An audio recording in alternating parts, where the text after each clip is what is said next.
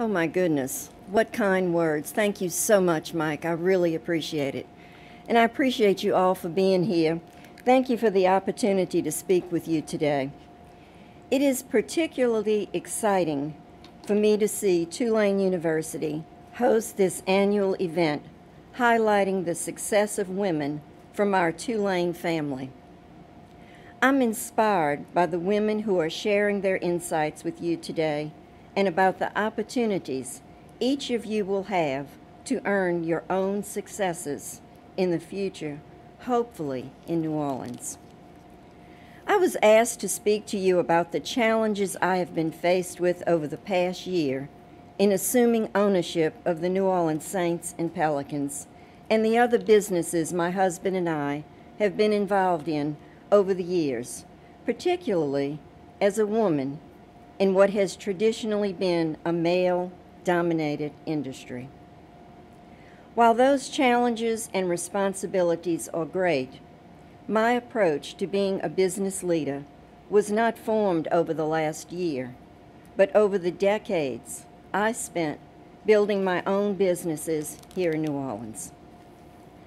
The lessons learned and principles adopted over the course of those difficult, often frustrating, and ultimately rewarding years are what continue to guide me today. While the businesses I am responsible for today are of a much higher profile and significantly more valuable than the ones I built earlier in my career, I can tell you that I have found the business philosophy I developed over those years to be just as useful to our franchises as other business ventures today.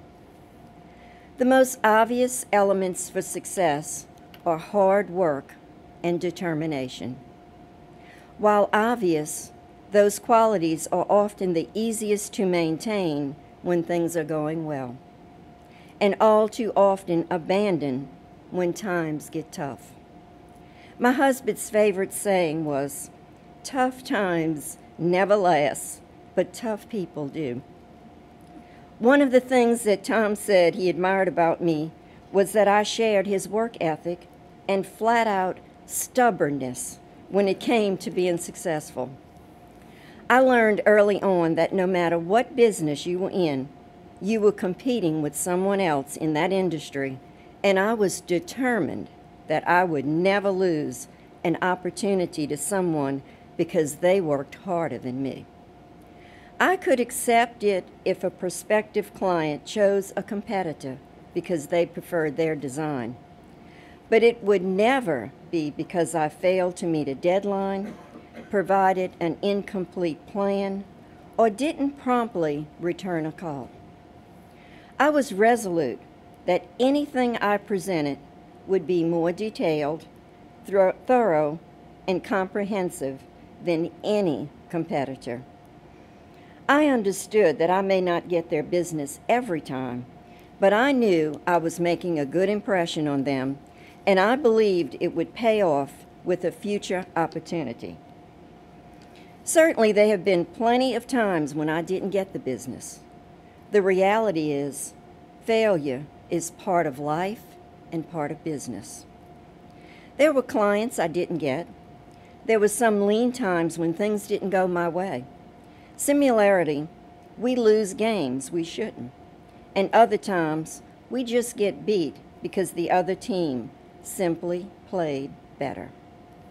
We even lose games when officials blow the most obvious of calls. Bouncing back from those failures, especially when caused by forces or officials beyond your control, can be tough.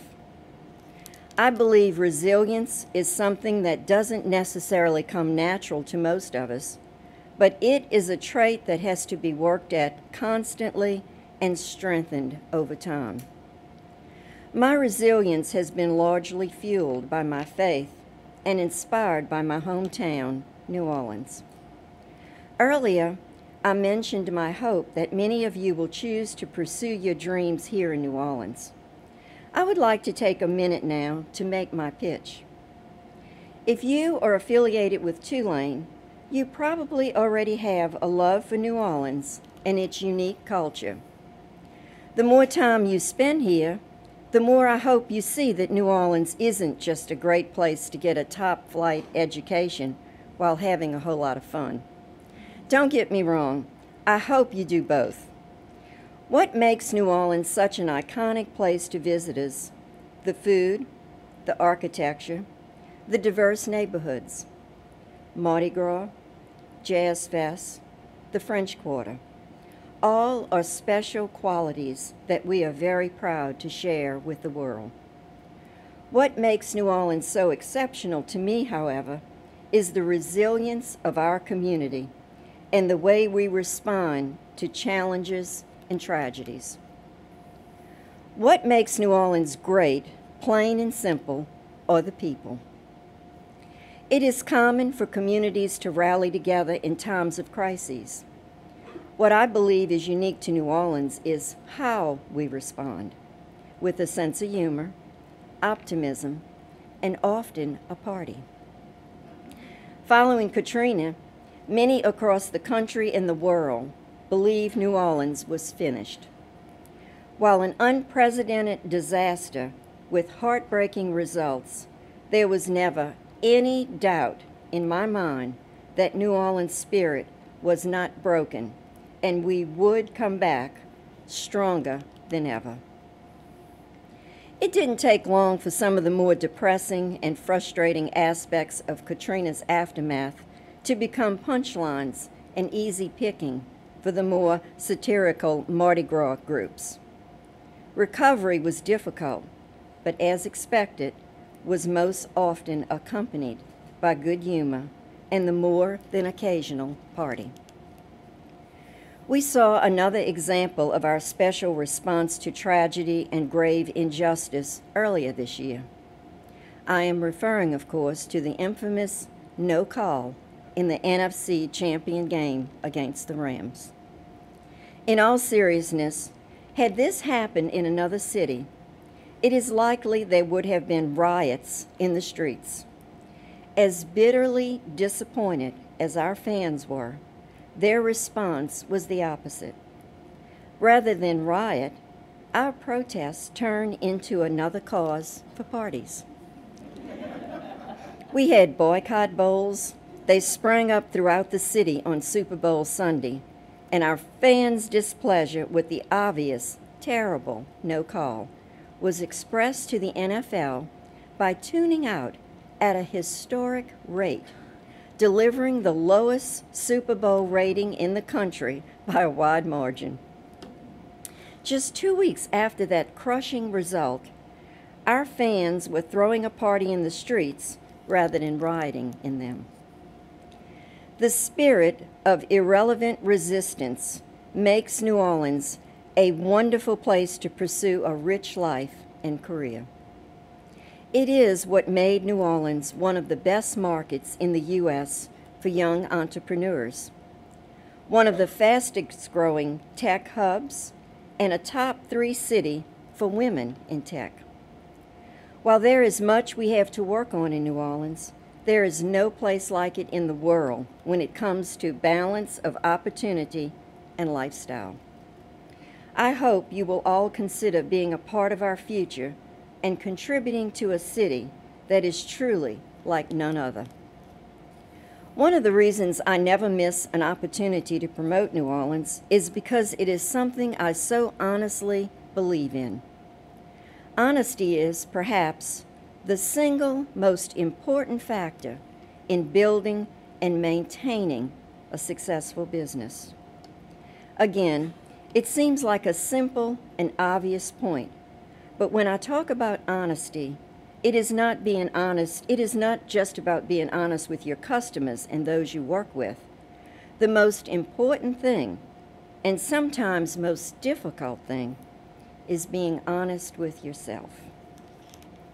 When things are going well, it can be easy to pat yourself on the back, but it can be a little more humbling to take the time to really analyze the success and give proper credit to those whose efforts led to that success. When we win games, It is because of the work and commitment of our players, coaches, front office, and staff. While it is my job to provide leadership and the resources necessary to compete, they are the ones putting it all on the line every game. I try to make it a point to always thank and give credit to those who deserve it. This is particularly important when it comes to those who don't often publicly get recognized for their contributions. I want those people in particular to know how much I appreciate them and what they do to help us win. It can be even harder to be honest with yourself when times are tough. It's easy to blame others or make excuses, but when you are in charge of the business, you must accept that you are accountable for the results and ultimately have the responsibility to take action when the business is not as successful as it should be. When it comes to our teams, defining success is very simple. It's all about winning. While we have created a great winning culture with the Saints, we have unfortunately not seen the same results with the Pelicans. Anthony Davis's request to be traded was disappointing, and our play on the court has been frustrating for all of us. It would be easy to blame injuries, the current NBA dynamics, favoring larger market teams, or other factors for both Anthony's decision to leave and our lack of on-court success. Some of those excuses might even be valid, but we have to challenge ourselves to dig deeper and face some basic truths. For whatever reason, we have not created a culture that fosters a consistently winning franchise. The way we have been operating has not worked, and we have not adapted to the realities of today's NBA. As a result, we are now in the process of evaluating and restructuring our entire basketball operations department, not just searching for a new general manager or coach. We are aggressively analyzing what makes other organizations consistently successful in other sports and businesses. Speaking to a broad range of accomplished NBA personnel, and we have enlisted outside consultants to help us build an organization that can compete for championships in today's NBA landscape. While this is necessary, it is also very difficult, as the changes will likely mean, and have already resulted in, having to let go of people I greatly respect and who have worked as hard as they could to win. I must be honest with myself, however, and make these painful decisions because my ultimate responsibility is to our fans. The absolute hardest part of owning these teams, or any business, is the reality that you will eventually have to let people go who you like, respect, and admire. On the positive side, the best part of owning the Saints and Pelicans are the personal relationships I have been blessed with to share with so many players, coaches, staff, and fans. I see my role as a steward of a community asset rather than an owner of two teams. This is one of my primary reasons that my husband and I have been so focused on philanthropy in New Orleans. I will never be able to properly thank our community for everything they do to support us and for how kind they have been to me, particularly after my husband's death. I want to make sure, through our foundation, that we help our community thrive as much as possible. The relationship between the Saints and fans is truly unique in all of sports. It is family. Players who join us from other teams think they understand the passion of our fans from their experience playing in the Dome as a visiting team. What surprises them once they live here, though, is how that passion burns so brightly throughout the year, not just on game days. The players absolutely love it and feed off it.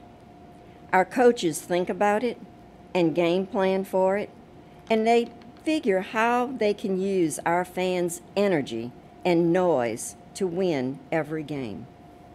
When we win, our fans very rightfully feel like they played a critical role in the victory. What drove me to make the public comments following the critical missed call in the NFC Championship game was that I felt our fans, coaches, and players deserved better. Certainly, I was terribly upset and disappointed, but I was heartbroken for our fans and our team. The NFL does not like for owners to criticize officials or the league publicly, but I felt someone needed to defend our fans and team and to try and find a way to make sure that it never happens again. The fans are just so devoted to the Saints, and we feel equally devoted to them. While we are not quite there yet, we are working hard to create that same relationship between the Pelicans and the fans. Investing time and effort in building personal relationships has been critical to my success. From my earliest days in business, I have made it a point to send handwritten notes to customers, prospective customers, and others I work with. If there was an article written about a client, I would clip it out and send it to them with a very small note. I continue this practice to this day and set aside time every day to write notes. I have friends that laugh at me.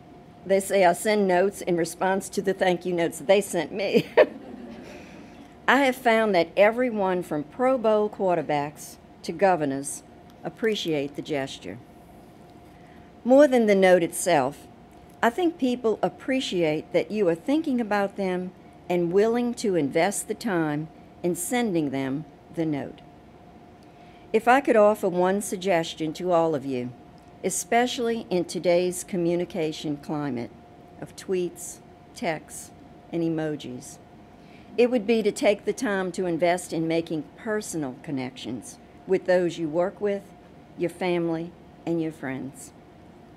It may not be necessary in the form of writing them a note, but committing yourself to making the effort to develop those relationships in little ways, it will pay dividends. Finally, I was asked about how I navigate being a woman in a traditionally male-dominated industry. My approach is very simple in that regard. My focus has been on earning the respect of my fellow owners through my actions and work on behalf of both leagues. When assuming ownership, I made it very clear that I wanted to be involved in the most important matters impacting the leagues. I wasn't interested in being assigned to minor committees and showing up to meetings simply to chat and visit. Fortunately, the NFL was very responsive, and I was named to 3 committees: the Business Ventures, the Hall of Fame, and the Audit. I am pursuing similar responsibilities in the NBA. I am not minimizing the challenges women have faced in the business world, and will be the first to acknowledge that as much as things have improved, there is still more work to be done. I have, however, always believed that if you work harder than anyone else and kept knocking on those closed doors, more will open and will earn the respect and trust of those behind them. I also believe that when those doors do open, it's important to make sure they stay open for others in a similar position. When it comes to the businesses that I am involved in, diversity and inclusion is an absolute expectation. That is the case not just because it is morally the right thing to do. The fact is that it has become proven to be good for business. A diverse workplace leads to diversity of thought and experience. It's as simple as that. The more people see how that positively impacts their bottom lines, the more committed businesses will be to diversity and inclusion, and I'm optimistic about the expanded opportunities being created. In closing, I would like to remind all of you how many of those opportunities are available right here in New Orleans. It has been a pleasure to be part of this wonderful event, and I would like to thank again Tulane for inviting me and allowing me to share some of my experiences. May you all receive continued blessings. Thank you very much.